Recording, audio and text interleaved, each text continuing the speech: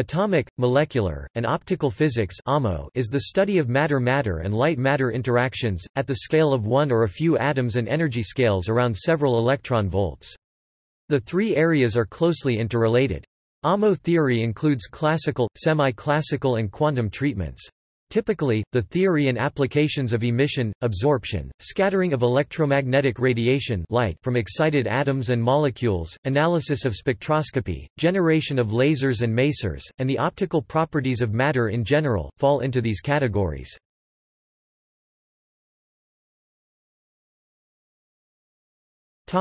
Atomic and molecular physics. Atomic physics is the subfield of AMO that studies atoms as an isolated system of electrons and an atomic nucleus, while molecular physics is the study of the physical properties of molecules. The term atomic physics is often associated with nuclear power and nuclear bombs, due to the synonymous use of atomic and nuclear in standard English. However, physicists distinguish between atomic physics, which deals with the atom as a system consisting of a nucleus and electrons, and nuclear physics, which considers atomic nuclei alone. The important experimental techniques are the various types of spectroscopy. Molecular physics, while closely related to atomic physics, also overlaps greatly with theoretical chemistry, physical chemistry and chemical physics. Both subfields are primarily concerned with electronic structure and the dynamical processes by which these arrangements change. Generally, this work involves using quantum mechanics. For molecular physics, this approach is known as quantum chemistry. One important aspect of molecular physics is that the essential atomic orbital theory in the field of atomic physics expands to the molecular orbital theory. Molecular physics is concerned with atomic processes in molecules, but it is additionally concerned with effects due to the molecular structure. Additionally to the electronic excitation states which are known from atoms, molecules are able to rotate and to vibrate. These rotations and vibrations are quantized, there are discrete energy levels. The smallest energy differences exist between different rotational states, therefore pure rotational spectra are in the far infrared region, about 30 to 150 micrometers wavelength of the electromagnetic spectrum. Vibrational spectra are in the near infrared, about 1 to 5 micrometers, and spectra resulting from electronic transitions are mostly in the visible and ultraviolet regions.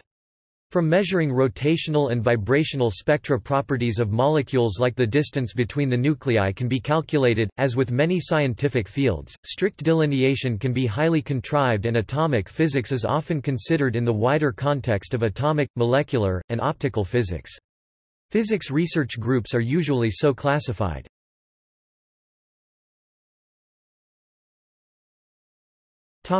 Optical physics.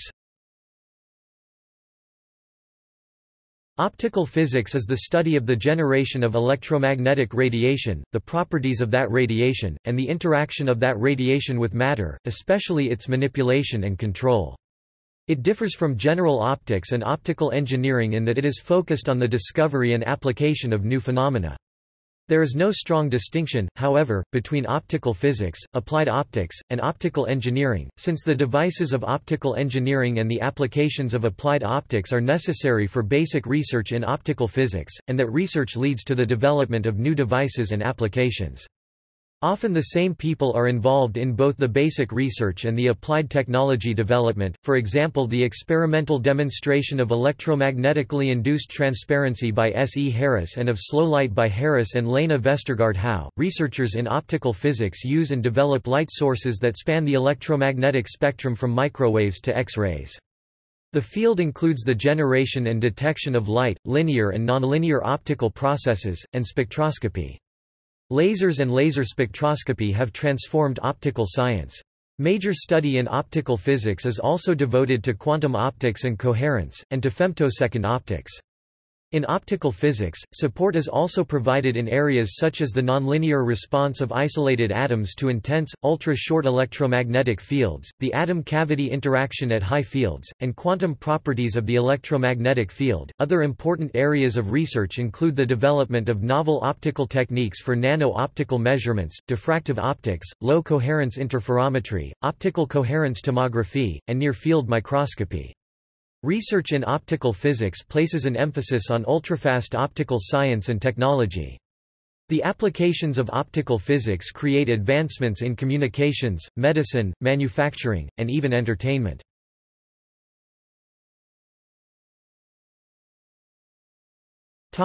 History.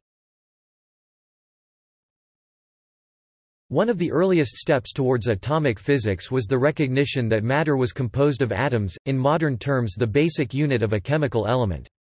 This theory was developed by John Dalton in the 18th century.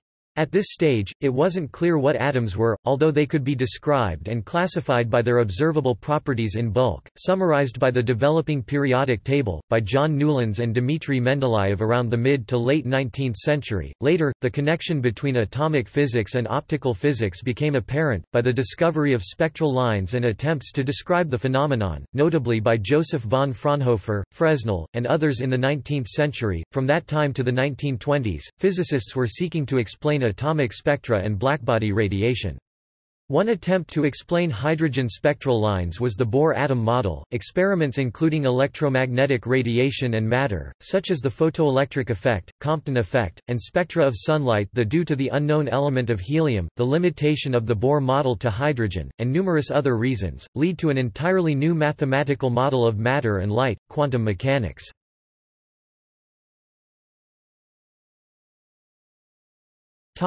Classical oscillator model of matter. Early models to explain the origin of the index of refraction treated an electron in an atomic system classically according to the model of Paul Drude and Hendrik Lorentz. The theory was developed to attempt to provide an origin for the wavelength-dependent refractive index n of a material. In this model, incident electromagnetic waves forced an electron bound to an atom to oscillate. The amplitude of the oscillation would then have a relationship to the frequency of the incident electromagnetic wave and the resonant frequencies of the oscillator. The superposition of these emitted waves from many oscillators would then lead to a wave which moved more slowly.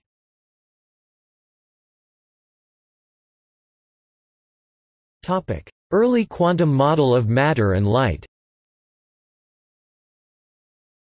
Max Planck derived a formula to describe the electromagnetic field inside a box when in thermal equilibrium in 1900. His model consisted of a superposition of standing waves. In one dimension, the box has length L, and only sinusoidal waves of wavenumber k equals n pi L. Displaystyle k equals frac n pi L can occur in the box, where n is a positive integer mathematically denoted by n element of n 1 displaystyle scriptstyle n in mathb n underscore 1. The equation describing these standing waves is given by E equals E 0 sin n pi L x display style E equals E underscore 0 sin left frac n pi L x right, where E0 is the magnitude of the electric field amplitude, and E is the magnitude of the electric field at position x. From this basic, Planck's law was derived. In 1911, Ernest Rutherford concluded, based on alpha particle scattering, that an atom has a central point-like proton. He also thought that an electron would be still attracted to the proton by Coulomb's law, which he had verified still held at small scales. As a result, he believed that electrons revolved around the proton. Niels Bohr, in 1913, combined the Rutherford model of the atom with the quantization ideas of Planck. Only specific and well-defined orbits of the electron could exist, which also do not radiate light. In jumping orbit, the electron would emit or absorb light corresponding to the difference in energy of the orbits. His prediction of the energy levels was then consistent with observation. These results, based on a discrete set of specific standing waves, were inconsistent with the continuous classical oscillator model. Work by Albert Einstein in 1905 on the photoelectric effect led to the association of a light wave of frequency nu nu with a photon of energy h nu h nu. In 1917, Einstein created an extension to Bohr's model by the introduction of the three processes of stimulated emission, spontaneous emission and absorption, electromagnetic radiation.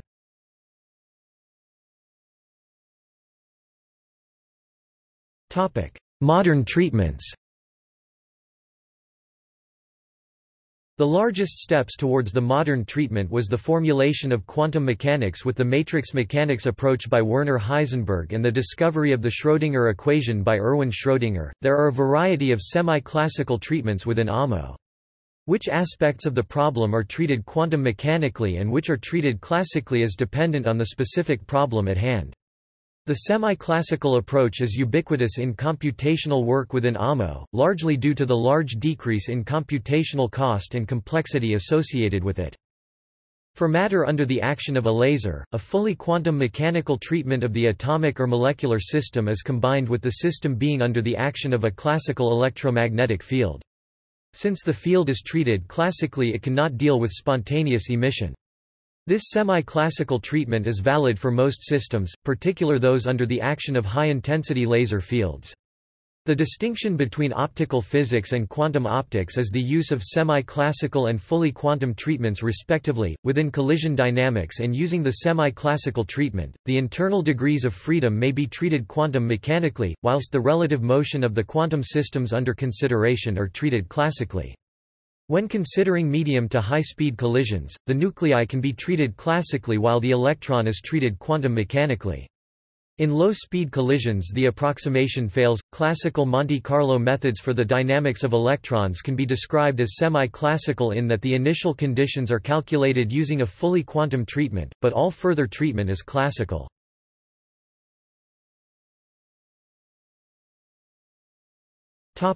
Isolated atoms and molecules. Atomic, molecular and optical physics frequently considers atoms and molecules in isolation.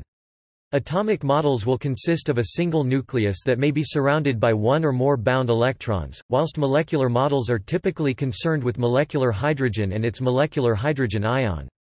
It is concerned with processes such as ionization, above-threshold ionization and excitation by photons or collisions with atomic particles. While modeling atoms in isolation may not seem realistic, if one considers molecules in a gas or plasma, then the time scales for molecule-molecule interactions are huge in comparison to the atomic and molecular processes that we are concerned with. This means that the individual molecules can be treated as if each were in isolation for the vast majority of the time. By this consideration, atomic and molecular physics provides the underlying theory in plasma physics and atmospheric physics, even though both deal with huge numbers of molecules.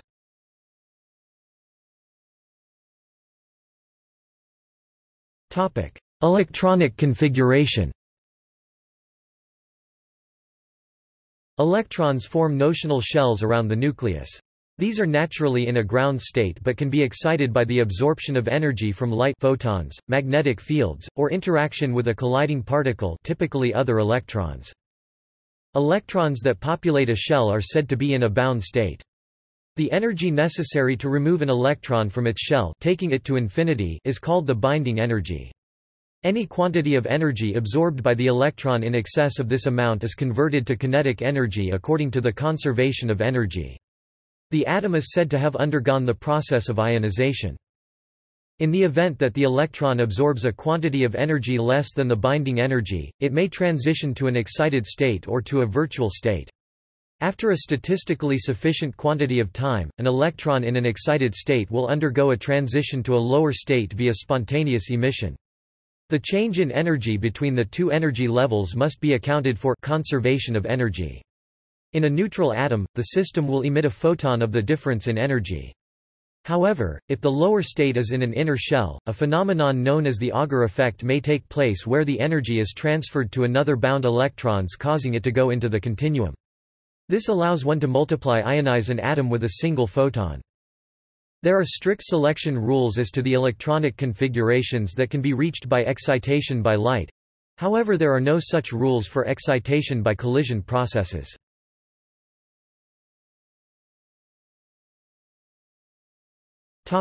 See also: